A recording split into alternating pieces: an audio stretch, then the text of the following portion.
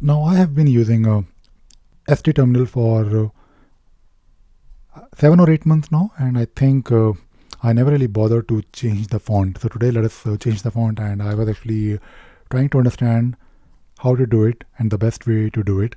Now, if I look at the font that I have right now, it is not really the best font. It is of course very simple and it looks all right, but not really great.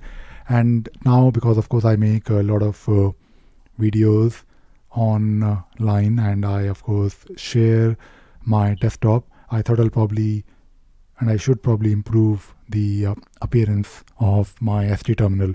So for the ST terminal, you of course can change the font, but before we can change the font, we have to install the font. And the font that I use, and I think it will look good, is Adobe Source Code Pro font. So this font is something which I tried and I think it looks really nice. So if you have to install maybe another font, you can just decide and maybe take a look at what font works for you. But I think Adobe Source Code font works really nice when it comes to things on the terminal. So I have this font installed already. You can of course use Pacman if you want to, and I don't really need to install it because I already have this installed. So let us cancel it, and we have to go to the directory where you have ST. So if you have maybe downloaded ST, you have maybe you have done git clone of the ST from the suckless website. You can go to that particular directory. So for me, it is within the user src directory, and I have my dwm dmenu and st here. So we want to modify, of course, the config file. Not really, there is no config file. It is basically the header. It is basically config, but it is not really a configuration file. It is more about the C header file which you need to modify. So I'll modify it by using, of course, my favorite editor, Emacs. And if you have Nano or Vim, whatever you want to use, you can use that. So let us modify this, and the file that I need to modify is config.h. And if you notice, the very first line is the line that you will get when you install ST. And by the way, I don't really have any patch so far in ST.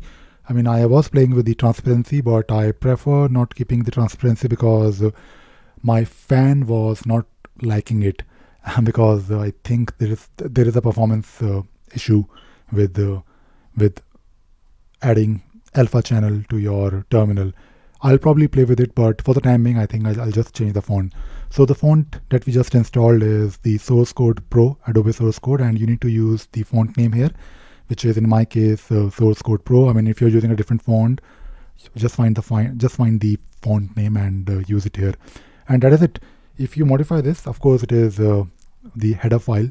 We have to build it again, and for building it again, you can do sudo make clean install, and it will take a couple of seconds. Close it and open your terminal again, and that is it. Now you have this new font that will look much better as compared to the one that was there out of the box. So I'll probably show you my Emacs very quickly. So maybe if I open my xinit file, or maybe yeah, why not let us open maybe xsetroot, and this looks much better as compared to what I had earlier.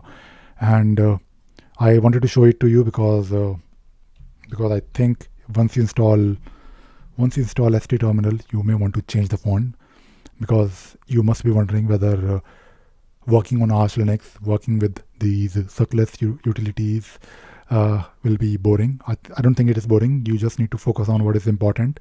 And I think bare minimum, if you can add a few lines in your config file to change the font or maybe the color, I think do that if that makes you happy. I think you will appreciate the simplicity. Don't be scared of changing the header files. There's no configuration file when it comes to these suckless utilities, st, dmenu, and dwm. You're supposed to modify the source code and build it again. And what I'm trying to say is that don't be afraid, don't hesitate changing those files. worst case scenario, you will mess up something, but you can always fix it if you know those changes, because it is nothing but a text file. So modify the file and generate the build again. If you think you're not successful, maybe you want to remove it, you can do sudo make uninstall and then revert the changes, and sudo make clean install again, so you can revert the changes. So that is all I wanted to talk about in this video. I hope you enjoyed watching this video and you learned something new today. Thank you very much.